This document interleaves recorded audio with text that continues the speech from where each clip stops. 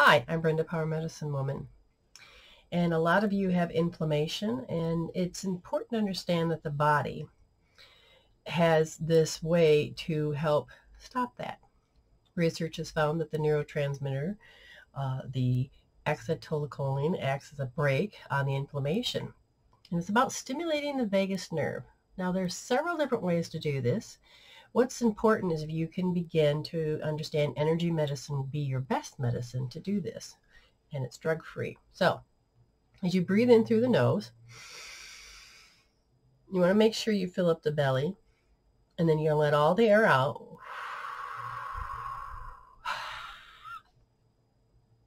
That last part, when I finished pushing the air out, I sucked my gut in and lifted my belly button to my spine. Okay, so this is what you do again.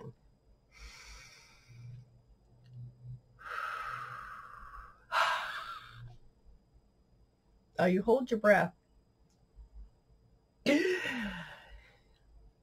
And when you let the air back in, and if you would realize when you hold it longer, you will be gasping for air. That's what that is. But we don't want you to do that. We just want you to do several rounds of this, and it helps to stimulate the vagus nerve.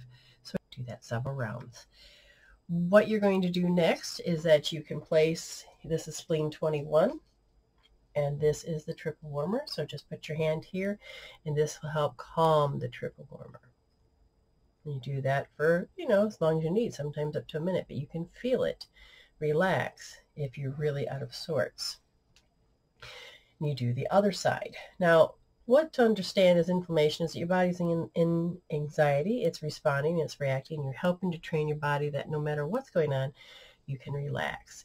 Another point is that it's between these two, you feel the bone come together, and then you can rub it, tap it, okay? There's a point right here on the back. I rub that right in the middle, and especially when the inflammation's going,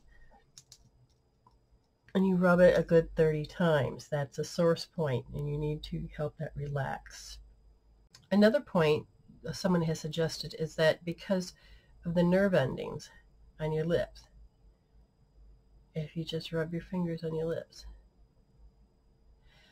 My daughter learned a long time ago is as if she were to play with my hair, that somehow causes me to calm right down. The best one I like to do is the breathing. You can also take 2 tennis balls and put it into a sock, tie it on the end, and then you lay on it, and it covers up these points right here, and it creates a steel point. And it helps the spine and everything relax. And then your body, whole point of this is to shift it from sympathetic to parasympathetic, which is rest and digest. There are several things you can do. And thank you for asking. Stay blessed.